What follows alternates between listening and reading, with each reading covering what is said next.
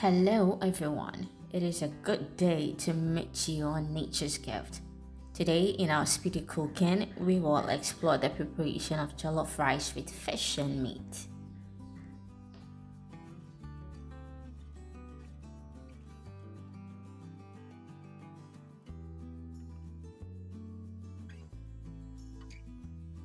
Frankly speaking, the jollof rice war between Ghana and Nigeria is still ongoing and we would need a long-lasting competition to assess it. I am still waiting for my first time to try a Nigerian jollof. Most jollof rice is prepared with loads of vegetable oil, which has high concentrations of cholesterol.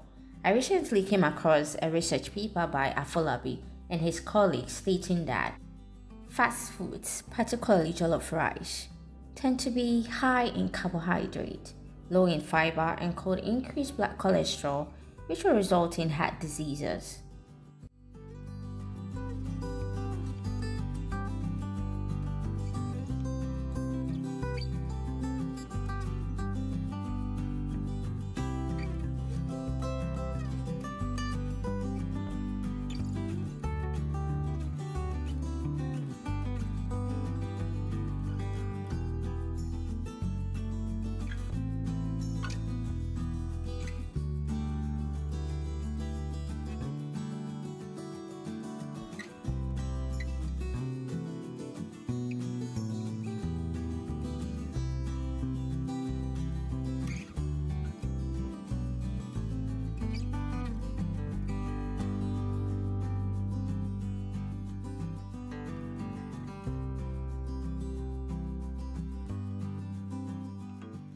But regarding cooking treatment, studies have shown that stir fry and steaming are the best techniques to preserve glucosinolate, which is a compound found in vegetables like cabbage.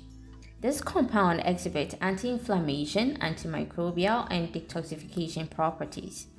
That is why I stir fry the vegetables. The fresh cut onions are powerful antioxidants.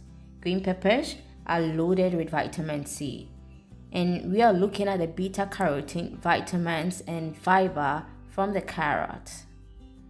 In as much as it helps you to eat more of the food, the added vegetables give you loads of benefit in controlling chronic diseases.